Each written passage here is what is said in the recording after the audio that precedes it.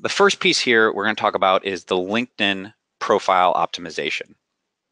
So with your profile optimization, there's a ton of stuff you can do. Obviously, you want a good photo, and you want to go through and fill out your skills and fill out your school and all that stuff. So LinkedIn has this little standard thing that they walk you through, and you want to try to get that up to 100% complete. So there's a ton of stuff we could go on LinkedIn profile optimization, but what I want to teach you today is the 80-20, or the two most important tweaks that we look at whenever we're optimizing someone's LinkedIn profile. The first one here is this tagline that you have here. And so this is actually called your LinkedIn headline. And this is one of the most important pieces of your profile. And the reason is that this is basically, if you think about it, it's like the headline of a blog post or a website. And this is going to follow you all over LinkedIn. Whenever you post in the news feed, this shows up right underneath it. Whenever you're in a suggested people to connect with, this shows up right there in it. And so whenever you say people who recently viewed your profile, or even on a message thread, this tagline shows up right under your name all over LinkedIn. And so one of the biggest mistakes people make here is they make their tagline president or CEO or sales rep or whatever they put in there. And basically, that's not that exciting. That doesn't entice people.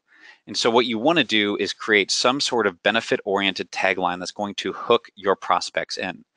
And so at the time when I was doing consulting prior to starting Lead Cookie, this was my tagline. I help agencies and consultants win their dream clients. And so basically, it's a simple formula of I help X, do or accomplish Y. And so it's a really simple formula that I recommend if you're struggling to figure out what to put here.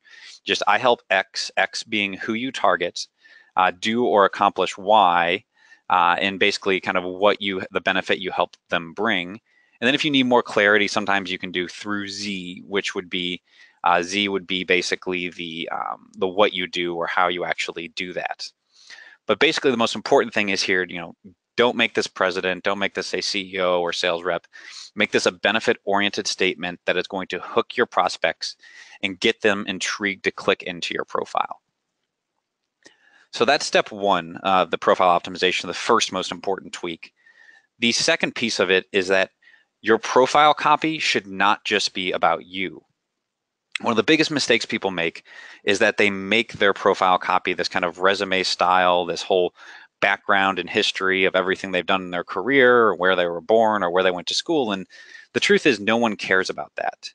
And instead what you want to do is you want to make your profile more of like a sales page, where you're talking about who you serve, how you help them, what benefits you bring them. You can even put testimonials from other customers in there.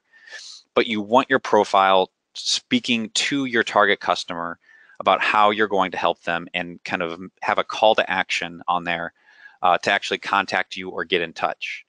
And so this is kind of the shift you want to make from that resume style profile to actually getting this to where it's actually about your target customers.